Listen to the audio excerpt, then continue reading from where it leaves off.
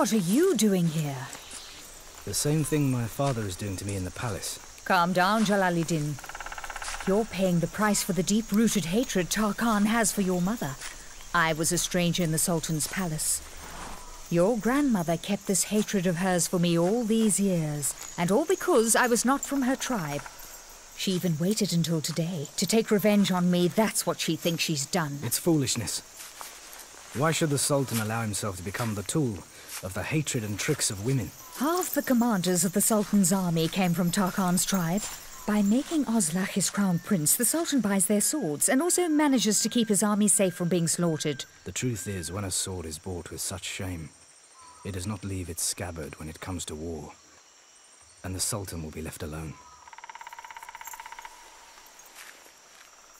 What the Sultan has to do is win over hearts and not swords. The Sultan's heart is with you, Jalaledin. I swear to God I would have given up what's rightfully mine if my father had stripped me of it out of his own will. Not because he fears his mother or her tribe. Look, I'm afraid of Tarkhan's hatred as well. Even much more than your father is.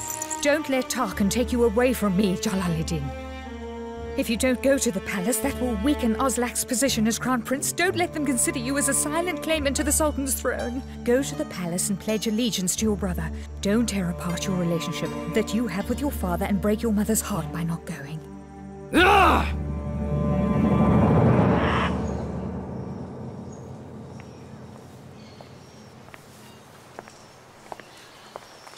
What a wonderful blessing. You have truly graced the palace by coming here today.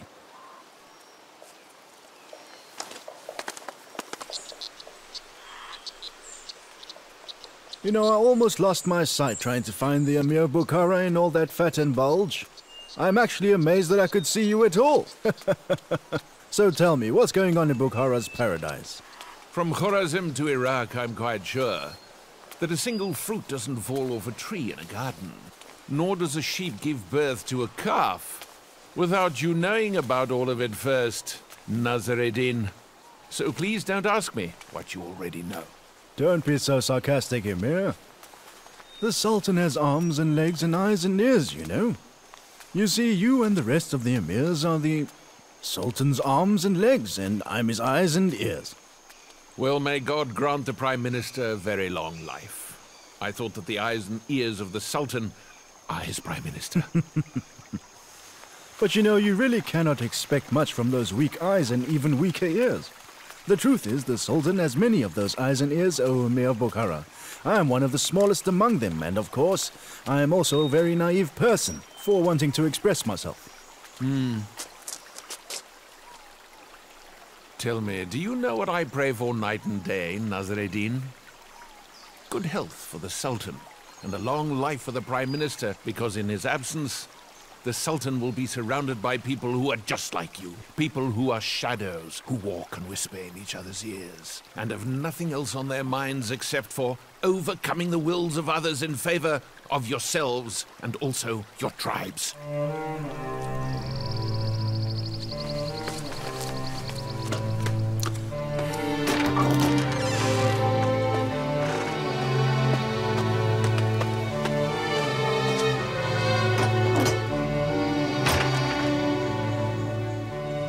That they would know this place inside and out. Today Today, it has been about 150 years that the great Kharazm dynasty has been ruling over this land.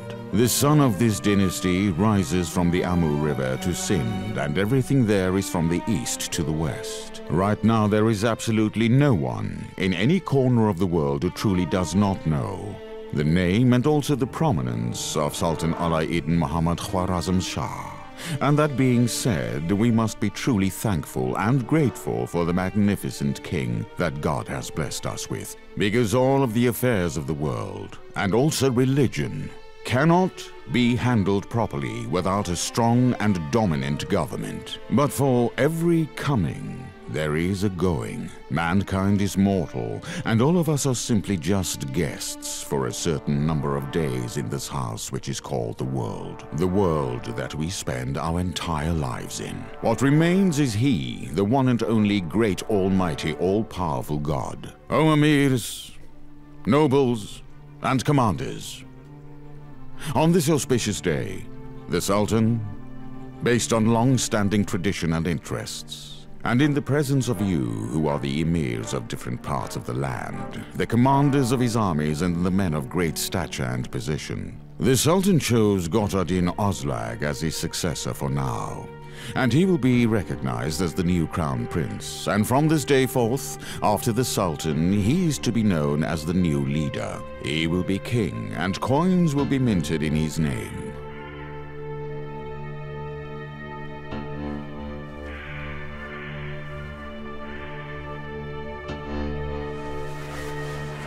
In the name of the Almighty and All-Powerful God, and on my command, I proclaim you now as the 8th Khwarazm King. May you live a long life.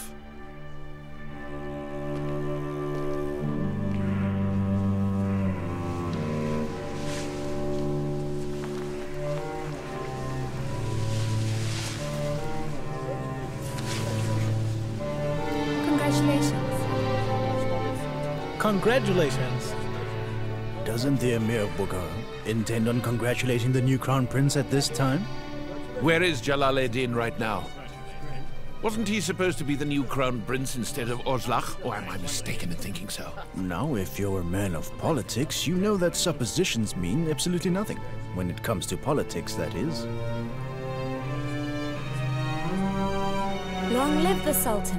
Long live the Sultan. Long live the Sultan.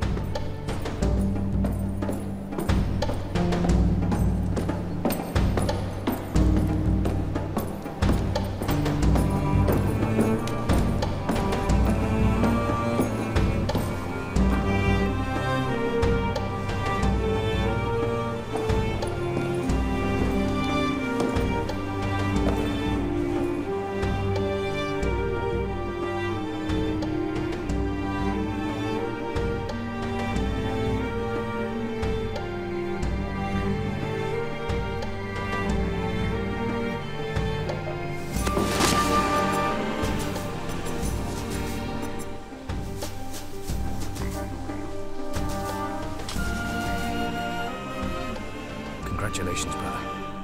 You are well worthy of the robe that is given to you, of the Crown Prince.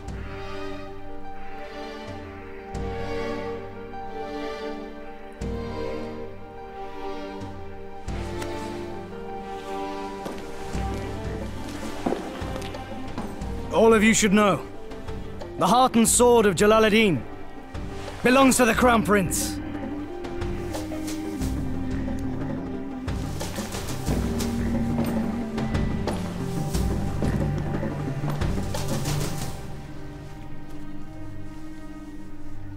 We are having a celebration today, and I, just like any other father, would like to see both of my children at this special gathering, standing next to each other. Your ceremony is entertaining enough. I'm not a man of celebrations, father.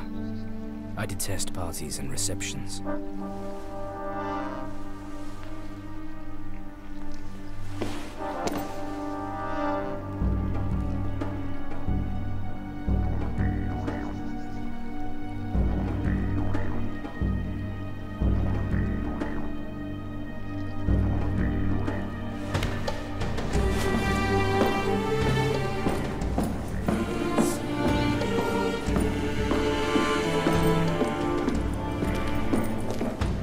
Allah.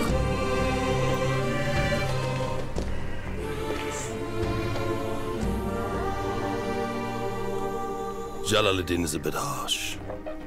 He knows war better than celebrations. Control yourself, son. You should honor your stature. It's Jalāl-ed-Dīn who has to respect my stature, father. Even if you do become Sultan, Jalaledin is still your elder brother. Have a good time on the occasion of this auspicious day.